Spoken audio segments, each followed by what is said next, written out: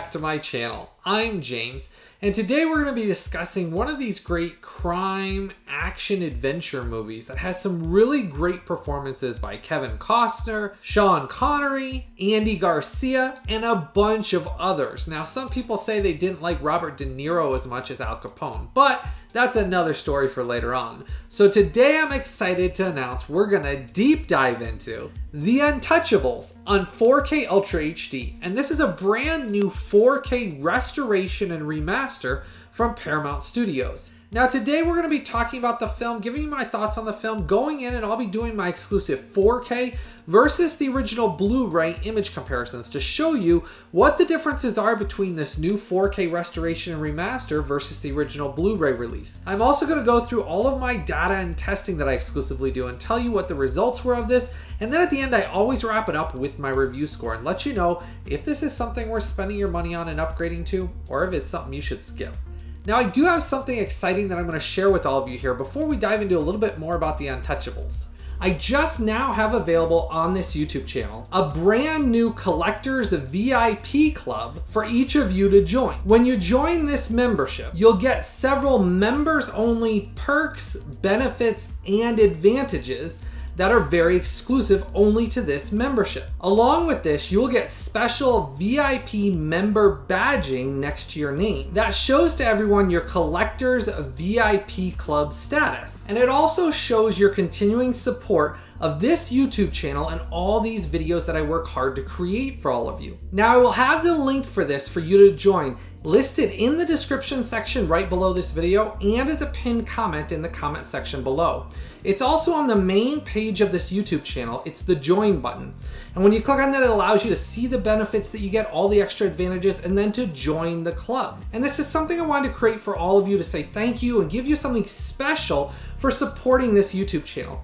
So I do want to say thank you to everyone that supported me over the years, and this is something for all of you that I will be adding additional benefits and surprises along the way in this membership. But this is a way for you to show that you're a big fan and a big contributor to this YouTube channel and all these videos I create. So I look forward to seeing each one of you join this collector's VIP club and seeing this community grow. And I just want to say thank you again for all of your support. Now we're going to start off with the Blu-ray image above. This is the original unfiltered image from the Blu-ray disc that's on here.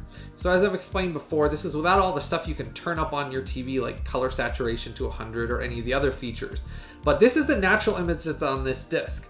Now, as you probably noticed, and you probably might have actually remembered this if you owned this original Blu-ray release, was it had a lot of DNR and was a very soft image overall. They used a lot of DNR to get rid of the film grain, and it just really had a waxy and soft appearance overall. Now, in comparison to the 4K Ultra HD image that you're seeing above, the 4K Ultra HD is a drastic improvement in every single area. Now, as you probably noticed between the two, now that you're seeing them up above, on the 4K Ultra HD release, they did not use DNR, which I am very thankful for. As most of you know, as being a huge cinephile, I love having things in the original way that they were intended. That means film grain, whether you love it or you hate it, if it was naturally on it, you don't want it taken out because you lose depth in the image, you lose skin tones, you lose so many parts of the image that were naturally there, that were intended to be there because of the way it was filmed on the original film stock. Well, I'm happy to say for the first time on 4K Ultra HD, it did retain the natural film grain. They did not DNR, and it is drastically a huge improvement over that Blu-ray release. And I will say overall, The Untouchables on 4K Ultra HD with this brand new restoration and remaster is probably one of the biggest improvements over the previous Blu-ray release that I've seen in a long time.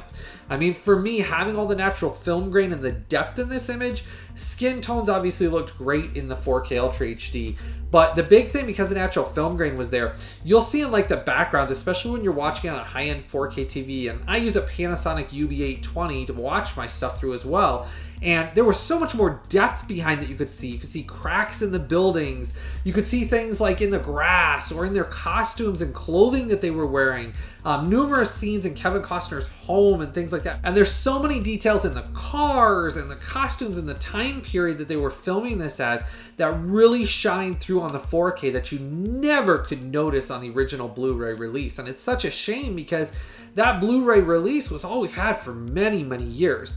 Though that Blu-ray was one of the early Blu-ray releases when the first format first came out anyways in the first few years. So I do kind of give them a little bit of leeway there because they were learning how to work with Blu-ray format way when the Untouchables first came out on Blu-ray. Well, I'm happy to announce that this release, Paramount got their act together on the Untouchables and made a drastic improvement over this that just, I mean, there's no way to explain to you how good it looks, even with these screenshots above. If you're watching this on a 4K TV, what you're seeing there is standard HDR. Well, on this release, you do get Dolby Vision and HDR10.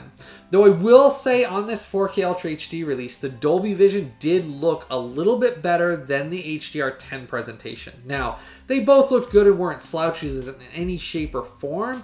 It's just that the Dolby Vision I felt like had one up over the HDR10 presentation.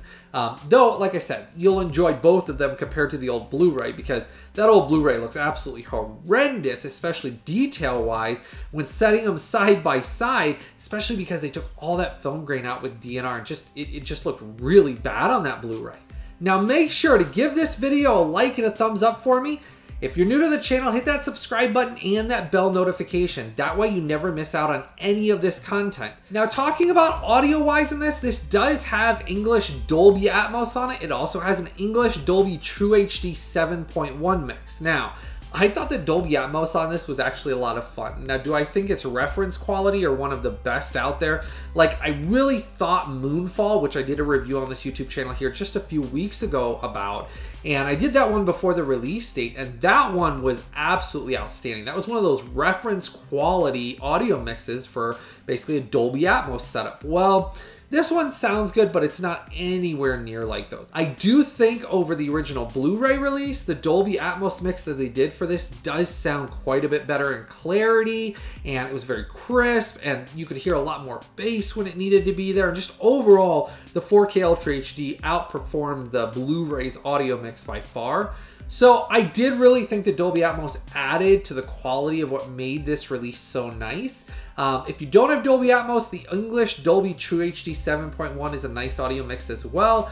It sounded really good, and I enjoyed that as well. It definitely was a big upgrade again over the Blu-ray. Other audio options that are on here, you do get a Dolby Digital 5.1. That's going to be in like Spanish, French, Italian, Japanese, Russian, and there's dozens more that are on there, but those are just to give you a few. There is other audio options for my worldwide audience that are included on this disc. Subtitle wise, you do get subtitles: English, French, Spanish, German, Italian, Japanese, and dozens more as well. I mean, literally when you first load up this disc, it comes up listing out dozens of audio and menu options listed that you choose from on it. So Paramount did a good job with that. Anyone worldwide, that link I'll have listed down in the description section and as a pinned comment.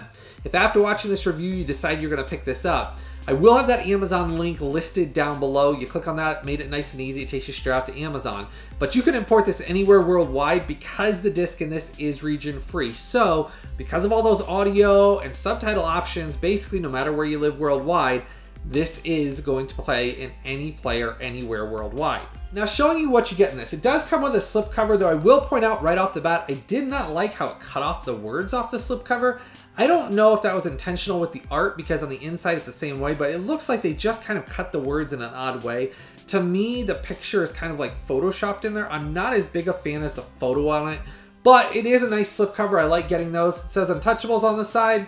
Then it goes through on here. Now I will touch on the special features here. Special features wise, you get all the same legacy special features that were on the original Blu-ray release. They just carried them over to this and they did not add anything new that I could see. Everything was identical between both of these special feature wise. So if you're wanting something new special feature wise, they didn't do that. They spent all their time and money on the audio and the visual quality on this, and I'm glad they did that part of it because it is a huge upgrade. But you do get a nice selection of special features. It's just they're the same as what we had before. Now you do get a digital copy in this as well. You get a 4K digital copy, and that is inside the box as well. Now, like I said, same cover art. It did cut it off on the inside here as well. And what you probably noticed is there's no Blu-ray copy in this. That is because what Paramount is doing these days, inside here, they give you your digital copy code, and then on this side is your 4K Ultra HD disc.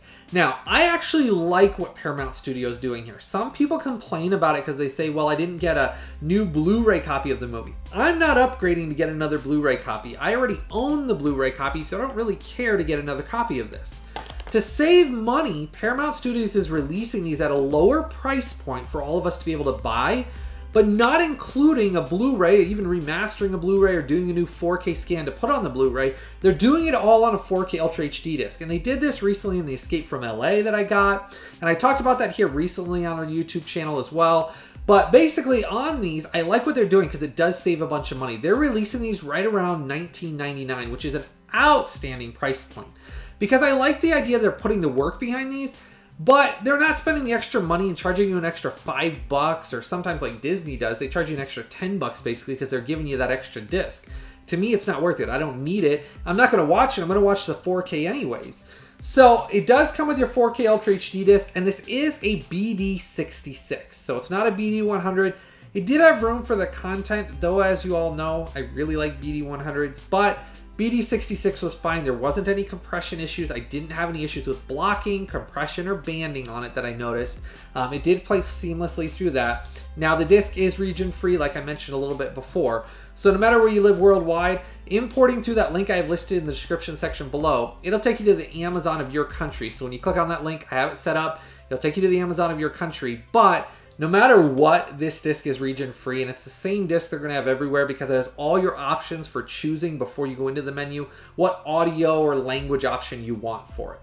Now, I thought this 4K Ultra HD release was very nice. I thought it was very filmic looking. The film grain was phenomenal on it. I didn't think there was any heavy fluctuations. There was some slight ones I noticed every once in a while, but they weren't heavy and they didn't take you out of the film. Like some of those I've talked about that have horrible vibrations, or literally they go from DNR to film grain to DNR. It didn't have any of that. It actually looked great throughout the whole thing.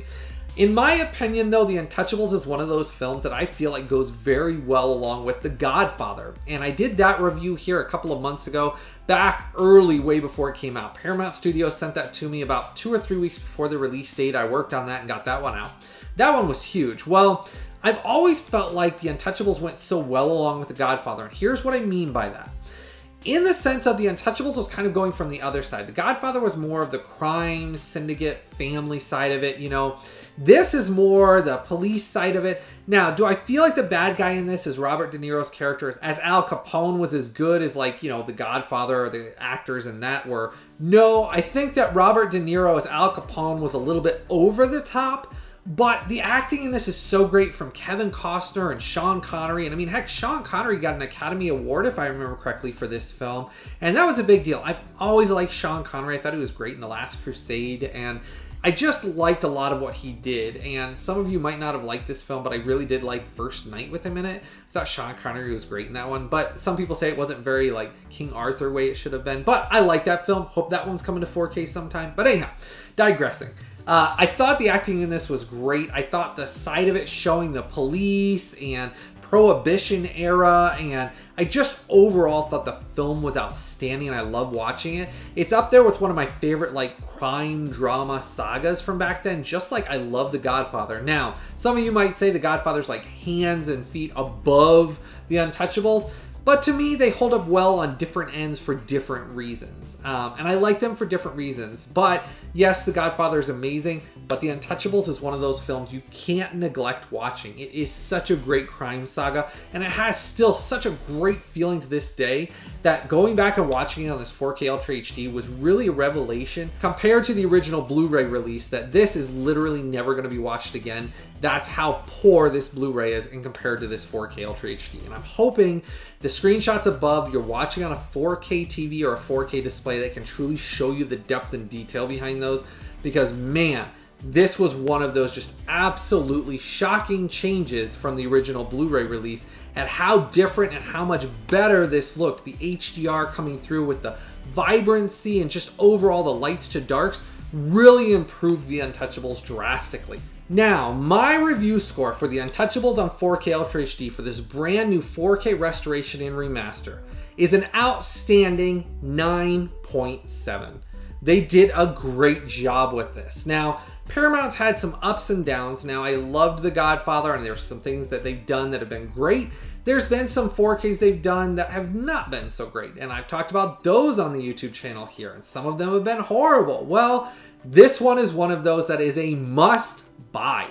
You've got to add this one to your collection. The price point of it, $19.99 roughly. Now, you might be able to get it on sale for a couple of bucks or so like that. I've seen it go down on Amazon to like $18.99 every once in a while, but literally it just came out here. I think it was like a day or two ago, and outstanding price point. You cannot beat the price point they're releasing these at. These are things that I want to support and I want everybody to support, so they see they're doing a great job. Unlike Disney, that releases a lot of 4Ks at around 30 bucks, and a lot of the times they're not worth it. I mean, they have DNR, they're really soft images, or they're basically upscaled images. Well, in this case, it's a native 4K 2160p.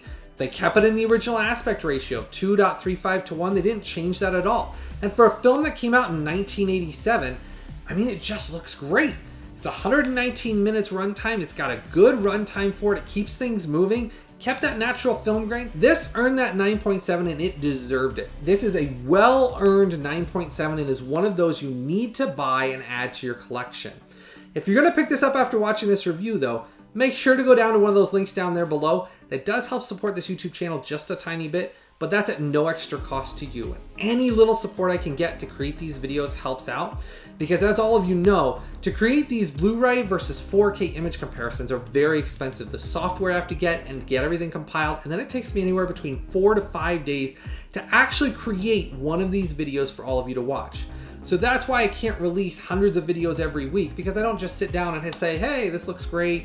Yeah, hold it in my hand for a second. I actually have to create all these screenshot comparisons myself, pull all the data off of the disk, do all of the testing, get it all done myself, because I don't rely on anyone else's screenshots or anyone else's data. So if you enjoy the content I create here on my YouTube channel, please make sure to give a super thanks down below or a donation through the PayPal donate link below. And then also, you can join the membership program in here for the VIP Collectors Club. And that's something I did for all of you as well. So if you love the content I created on this YouTube channel, that is the best way to support this YouTube channel. It's a way to give something back to all of you as well. That when you join that, it gives you emojis and it gives you all these extra benefits like members only votes for videos and your special VIP member status badge that goes next to your name. So when you comment, everybody knows you're a big supporter of my YouTube channel and that you're a VIP club member. So if you want to support this YouTube channel the best way you possibly can, you can join that VIP club membership, and it gives you a bunch of perks too to say thank you. And there'll be things that I'll be adding as time goes on, some special hidden surprises and some special things added to that club membership along the way. I had a fun time today. Make sure to start the conversation in the comment section below and let me know what you thought about this release, if you've seen this movie, and if after watching my review you're excited to pick this up, and if you're going to pick this up now. I hope all of you have a blessed day, and I've always got something new and exciting coming out very soon.